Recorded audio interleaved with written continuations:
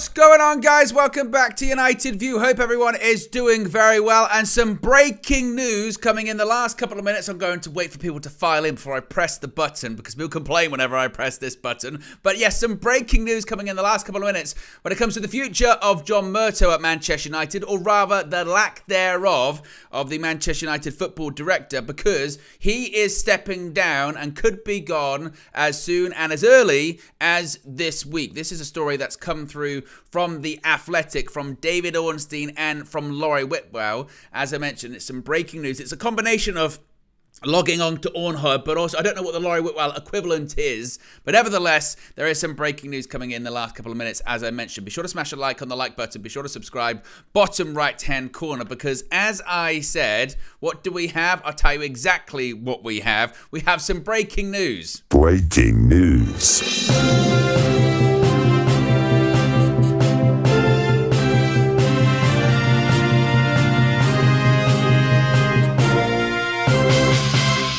The breaking news this lunchtime is that Manchester United football director John Murtough has stepped down from his post and will leave the club this week after more than 10 years of service as the Ineos-led restructure of the sporting operations at Old Trafford continues. Oh, I feel like an actual news reporter and everything. All I need is some papers to shuffle at the end of it. I need to do a bit of that. Yes, let's get into the quotes. As I said, this is a story that's coming courtesy of The Athletic, coming courtesy of Laurie Whitwell and from David Ornstein this lunchtime.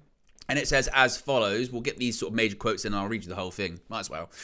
Saying that Manchester United football director John Murtough has stepped down from his post and will leave the club this week after more than 10 years service as the Ineos-led restructure of sporting operations at Old Trafford continues. It carries on by saying, but in a move now set to be officially confirmed, Murtough has decided to stand aside altogether and let the new setup take shape. Murtough will effectively be replaced by Dan Ashworth once the Newcastle United sporting director's spell of gardening leave finishes, while Southampton director of football Jason Wilcox is on course to be named technical director. United hope Wilcox will start in the coming weeks, provided an agreement can be reached on compensation, whereas more time could be required for Ashworth to commence his duties. As I said, I'll read you the whole thing because it's actually quite a short article, because it is a developing story, and usually the way these things tend to go and tend to work is that the story gets out, and then I wouldn't be shocked if an official announcement from United comes really within the next few hours, maybe tomorrow, something like that. I mean, if he's stepping down by the end of the week, it's any time now that Manchester United could make an official statement on this. But as I said, it says that John Murtough is stepping down as this restructure within Old Trafford continues. The investment into United by Sir Jim Ratcliffe and the appointments he is making to key roles produced an expectation that Murtough would depart or be offered a different position. But in a move now set to be officially confirmed, Murtough has decided to stand aside altogether and let the new setup take shape. I mentioned that he's going to be effectively replaced by Dan Ashworth, and also Jason Wilcox is set to be named as the technical director. It's hoped that Wilcox can come in quicker than Ashworth because, of course, Newcastle are demanding a high amount of compensation, rumoured to be around £20 million. Southampton, not as much, although they're still pretty annoyed with how Manchester United have moved when it comes to getting their director of football. As far as Murtough, it brings an end to his decade at Manchester United, who he joined in 2013 after stints for working for the Premier League, Everton, as well as Fulham. Having initially focused on the academy and scouting, Murtough was promoted to head of football development in 2016 and became United's first football director 5 years later. This essentially placed him in overall charge of the men's, women's and academy operations. He was central to the arrival of Erik ten Hag as manager in 2022, heavily involved in squad building, and has been constructing a team around him that includes the likes of Deputy Football Director Andy O'Boyle, Director of Football Operations David Harrison, and Director of Football Negotiations Matt Hargreaves.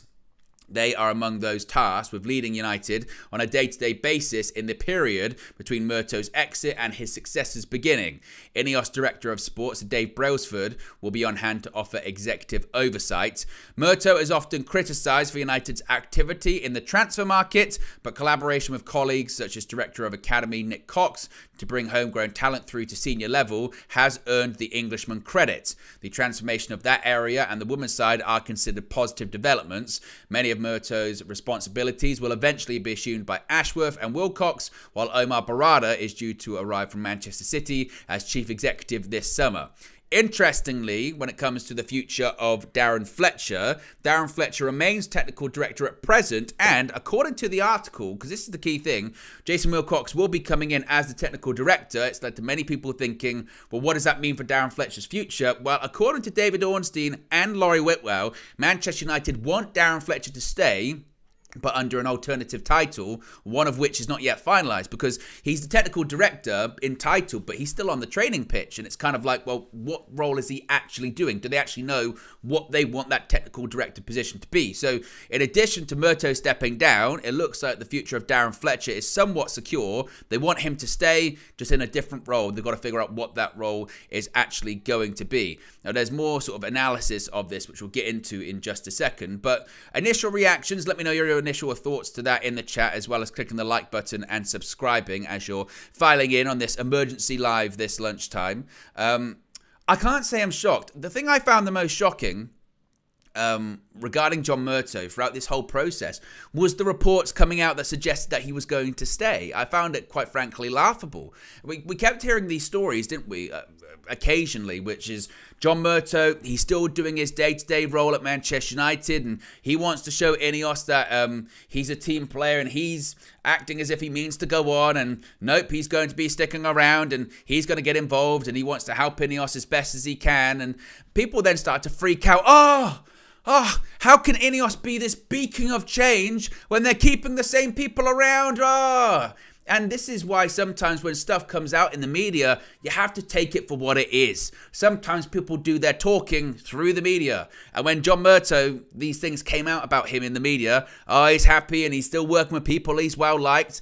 All that was him maybe trying to curry favour and keep his job or keep working at Manchester United. And as time goes on, it becomes very evident that, and this is why I keep talking about with the manager, Ineos are bringing in their own people. They're bringing in their own guys, they're bringing in their own structure, and they want what they perceive to be the best in class. John Murtough is not the best in class when it comes to director of football, football director, whatever title you want to give him. He is not the best in class. As the article points out, has he done some things that are good? Sure he has. The academy is stronger, and I was reading a post from, I think it was called Academy Scoop, and they were saying, I tell you what, in the next couple of years, you're going to see more and more names come through that academy. It's really, really strong at the moment. I mean, they beat Liverpool 9-1 the other day, the under-18. So they've got some proper players coming through.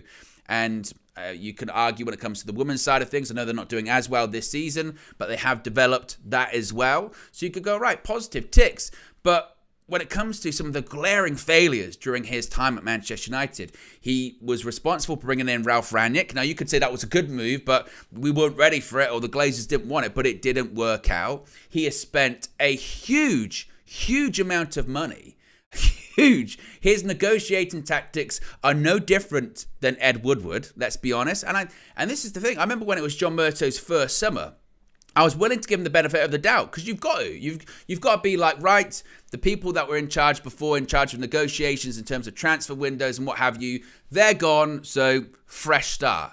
And the fresh start didn't really smell that fresh, did it? It wasn't that much different. What was he doing? He was flying all over the world, flying all over Europe, going to Turin to talk to Rabiot's mum, nothing happened. Going to Spain to talk to Barcelona about Frenkie de Jong, nothing really happened. So it was no different. Last-minute transfers, panic buys, Antony with that escalating, Casemiro giving him a super long contract and one of the highest fees paid ever for a player over 30. Like that's the legacy. That's the legacy of John Murtough. Is no really different from the past. And that's when we're talking about the best in class, when we're talking about the best, people that are the premier levels at what they do. John Murtough, I'm sure he's a lovely guy, but doesn't fall into that conversation. And all of the stuff that's been coming out, as I said, in the months leading up to this about, oh, he's there doing his job still. Well, of course he is. Just because Ineos have bought in doesn't mean that whilst they don't have a replacement, Murtough just stops doing his job. As we kept saying over and over, you just, until you're told differently, take each day as it comes. You just carry on. Until I'm told differently, I keep doing my job, I keep doing my job. Then it becomes very apparent, oh, someone's going to come in and take my job. Someone's going to come in and do my job, so I guess I'm out of here. And then you step down. Now, it might be a case of, again, you're looking at the word step down. Did he go to Sir Dave Brailsford, I think I should leave? Or did they say to him, look, people are coming in, mate. People are coming in. We're getting Dan Ashworth. We're getting Jason Wilcox. So, and then you go, right, so do I get to keep my position? No, you don't. So it's like that scene out of The Office. We think it's best that you should leave, that you go. And you go, are you telling me that I have to go? Yes. You know, that kind of thing, isn't it? So this is not totally surprising news. It's news that myself have felt been coming for a while. And as I mentioned, I think that it does make you have, I would think, maybe a little bit of perspective on certain things that you see in the media, because you can kind of see through it with what it is. For all of that talk about John Murtough, he might stay, he might still be involved, and he's really happy to be involved, and he likes Ineos, and Ineos like him. A couple months later, he's gone. Actions speak louder than words, and they always will. And the action so far from Ineos is there is sweeping change at Manchester United. Now, it's not going to come overnight. It's not going to become immediately. This really is quite fast. And there is this, particularly with executives, there is this difficult period now where you're trying to sort of get people into post, and you're trying to manage gardening leaves, or you're trying to manage notice periods, and that's why it's kind of been, it feels maybe a little bit stop-start. But just look at the positions that are changing at Manchester United. We've got a new chief executive, Richard Arnold, gone. Omar Barada in. We're getting a new football director, Dan Ashworth. He's coming in at some point. John Murtough, gone. Jason Wilcox, he's coming in. Darren Fletcher, the current technical director, he's staying at the club, but he's moving into a different role, probably closer to the training pitch, is where he is anyway. Because anyone with half a brain would look at that situation and go, you're the technical director, you're on the pitch every day. So why don't you just, why don't you just go into that? Why don't we figure out what that role is and you just do that? Because that should make more sense, should it not? So, and this is the right way to do it, isn't it? For all the talk about transfers and for all the talk about the manager and the future of a lot of people at the club, it has to be done in a step-by-step basis. You have to get these people in first, or at least get the pieces into place. As I said, some people will be able to come in later than others contractually, but as long as you get these pieces into place, that's when you can start making the decisions on, the manager or the players or bigger players. I mean, certain futures of players will take care of themselves. We spoke about it earlier on this morning, Flex and myself. Players that are already out on loan or players that are out of contract, their futures will be taken care of pretty quickly and pretty easily. But those sort of bigger conversations about players that still do have time left on their contract or the manager, you need to get those people in that are going to be working with them every day, and then everyone's on the same page, and then they make that call. So I think that this is welcome news. This is positive news, and it's just the latest change, one of many. And again, it's not surprising for me anyway at all. What are people saying in the chat here about this at the moment? Luxhill says, so our only senior board members till further notice are Darren Fletcher and Dave Brailsford.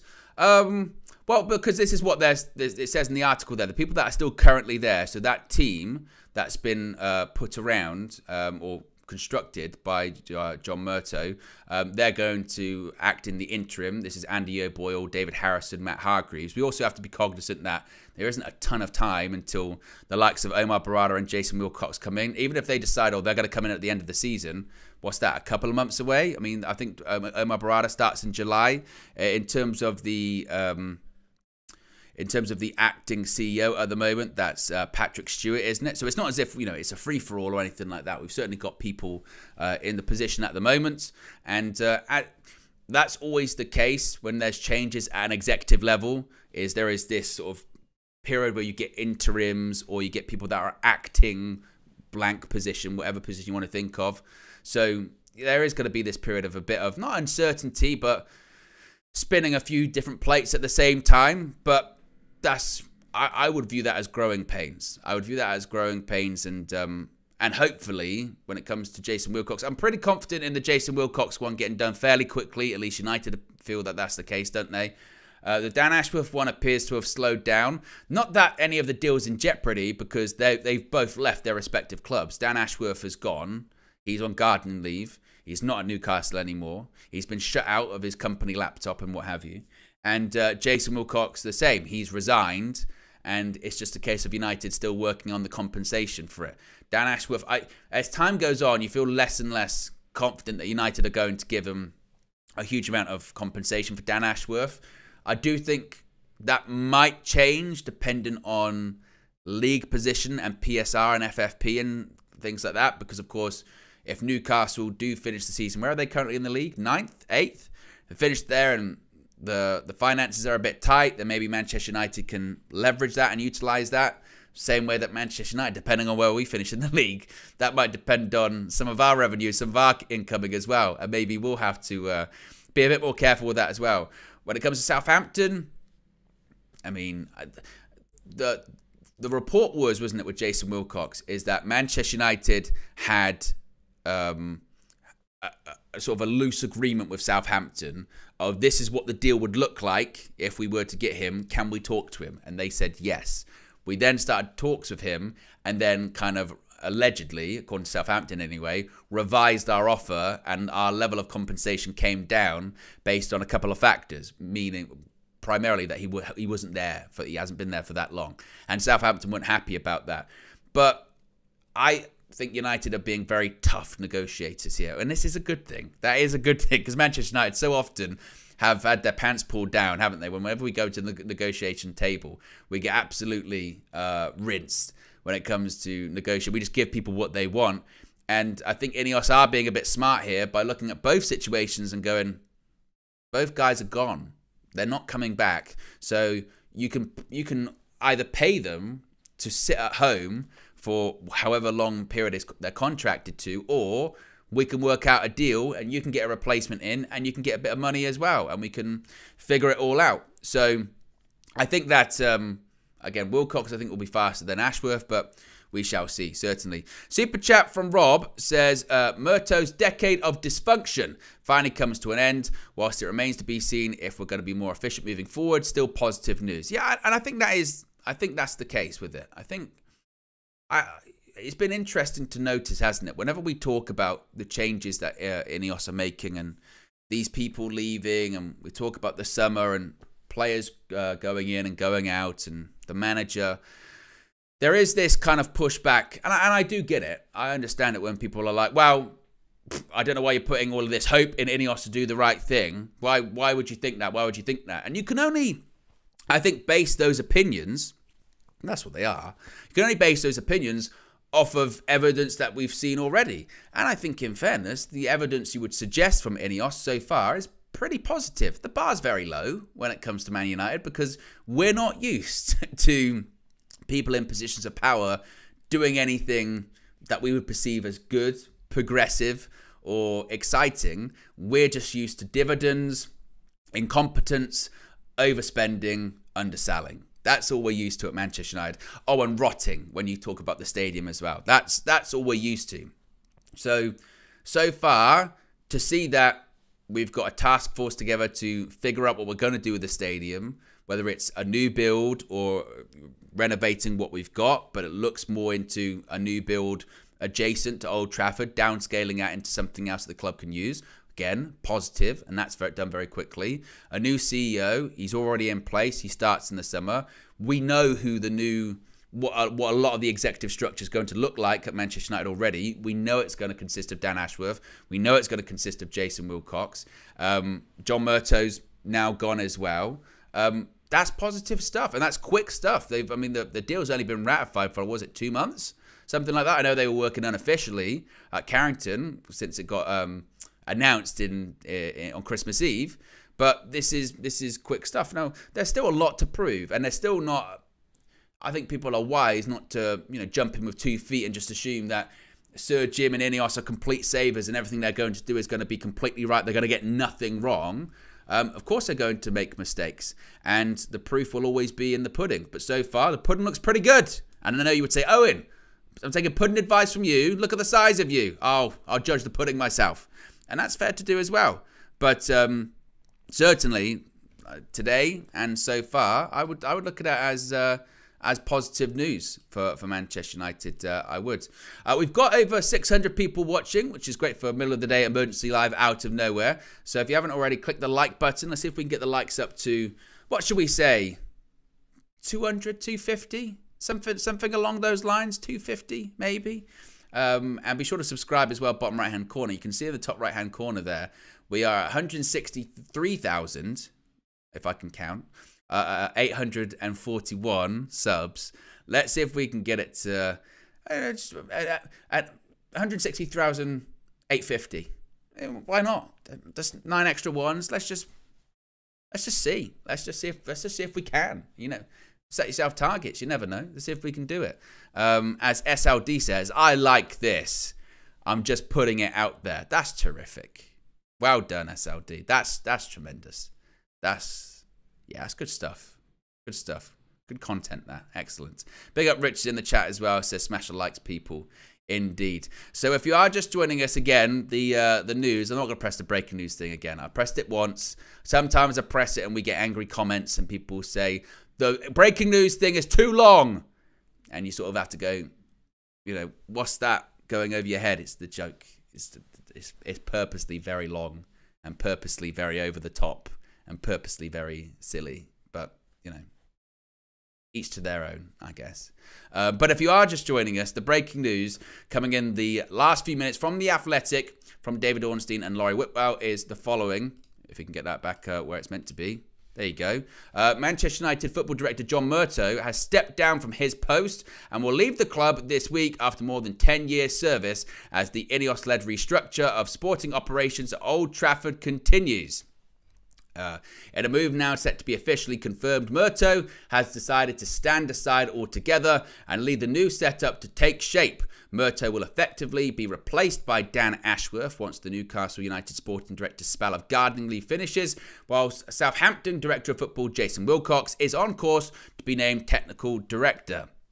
United hope Wilcox will start in the coming weeks, provided an agreement can be reached on compensation, whereas more time could be required for Ashworth to commence duties. I wouldn't be shocked, actually. And maybe let me know in the chat. Let me know in the chat what you think about this. What's your prediction for Dan Ashworth? When do you think that one gets confirmed? When do you think it happens? Do you think it is a case of the compensation gets agreed and the terms are that he starts after the summer transfer window? Because it just feels less and less likely as time goes on that he's going to have any involvement on what happens this summer officially. I know that some people are saying, 2025, January 2025. I feel like it'll probably be once the summer window closes, because you do get the impression that Newcastle are very aware that he knows everything or every plan that they've got. And I know that Newcastle fans will push back and go, well, actually, he wasn't as involved as you think he is, and he hasn't been as involved as you would think, and it's actually Eddie Howe's, is it his brother that's like a head of recruitment or negotiations at Newcastle? It was really him and his scouting that's been involved in the players. Dan Ashworth hasn't been all that. I must say, the pivot between Dan Ashworth being good and being shit from Newcastle fans has been just one of the most remarkable things I think I've seen in terms of timescale. It's hilarious. Like 2 months ago, Dan Ashworth, he's a genius. He's brilliant. Look at the signings we've made last season. We finished in the top 4. He's so smart, so smart. What about the Tonali thing? Nobody knew about that. Nobody knew about the Tonali stuff. He kept it very secret. It's not his fault. Nobody knew. That's not on him. He resigns, goes on garden leave, going to Manchester United. This guy wasn't even involved. He didn't do any of the negotiations. He didn't do any of the agreements. He should have known about Tonali. He knew about Tonali and didn't let anyone know. He's a disgrace. Get rid of him. Get rid of him. I don't care. He's absolutely terrible. Well, if you want to get rid of him, then we won't have to give too much compensation. No. You should pay £20 million for someone that's shit, is what you should do. Yeah, get rid of Dan Ashworth. He was never good. I wonder what's changed in the last few weeks about that. I wonder what's changed. What's the difference between Dan Ashworth's status then and now? Oh, yeah, he's not there anymore. Oh, yeah, he's going to be coming into Manchester United. So that means now he must be rubbish, and he's never done anything good. Oh, very interesting, very curious. It'll be the same with Southampton now, won't it? You'll get the detractors, because I've seen them try and pull this when they go, you're getting a director from the Championship side. Standards at Manchester United, and you go, well, you know, he was academy director at Manchester City. He's got a very good reputation for Manchester City. No, he's at Southampton. So what does that say? Oh, Man United beefing with Championship clubs. Oh, says a lot about them, doesn't it? Very much. Oh, heaven forbid anything positive about Manchester United. Heaven forbid. As far as Dan Ashworth, what people are saying in the chat here at the moment. Rich says, have a feeling it won't be for this summer. Lincoln Lawyer says the opposite, though. He'll be here for the summer. Ngozi says, has there been an official statement from the club? No. The only stuff so far, anyway, that's come out is from David Ornstein and Laurie Whitwell, which, to be fair, is as good as gospel, isn't it, really? So a statement will be coming soon this week. Well, he's going to be leaving this week, so it's going to have to be at some point this week, isn't it, as well? Kenny Fan TV says, Dan Ashworth in January, I think, depends if United can negotiate with Newcastle for just $10 million. Dale says, before the start of next season, halfway through the summer this year for Ashworth.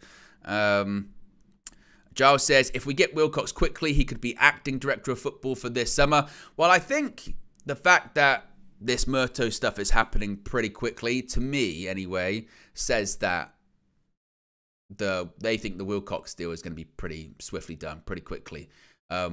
Because if they were concerned about Wilcox not coming in this summer, then you would see a thing where you go, well, I know historically John Murtough hasn't been great, but we need someone. Like we need someone in the role. Omar Barada can't do everything by himself, and he's the chief executive as well. It's not really what he's supposed to be doing, but this summer he can kind of step in and help out whilst we're kind of getting everyone into place. So this news to me does suggest, oh, actually, they're pretty confident that Wilcox will come in this summer, and we've got more people there to help out. And I think, again, it's going to be interesting to see what our transfer strategy is like this summer, because I suppose the only thing you don't want is for Manchester United to be too hasty and do things too much in haste, in the sense that usually the planning for a summer transfer window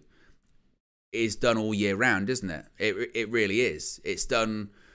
They say, don't they, the moment that one summer transfer window closes, then you're already thinking, right, what are we doing next year? What are we doing next year? You're already laying the groundwork. You're talking to agents, talking to players, talking to intermediaries. You're doing the scouting. You're setting out scouting assignments. Right, for the next 6 months, go to South America. Find me a player that we can get in January, or we can get in the summer. Or the best clubs, they're already thinking 2 or 3 windows ahead. They're thinking of the summer after next, going, right, this summer we're going to be getting these four positions. Next summer, we're going to be looking at this position.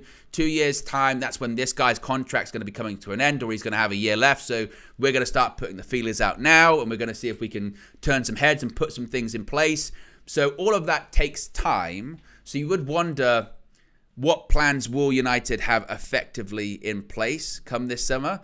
And that's kind of why I think you do see these reports saying that, well, Erik ten Hag's still been actively involved in the recruitment for the upcoming summer, and he's been actively involved in the planning for players that they're going after, because a bit like with John Murtough, those reports that were out there previously where he's still doing his job day to day, because in the grander scheme of things, at the moment, day to day for Manchester United, nothing has changed. Nothing has changed day to day right now, because these people that are coming in are still not in place.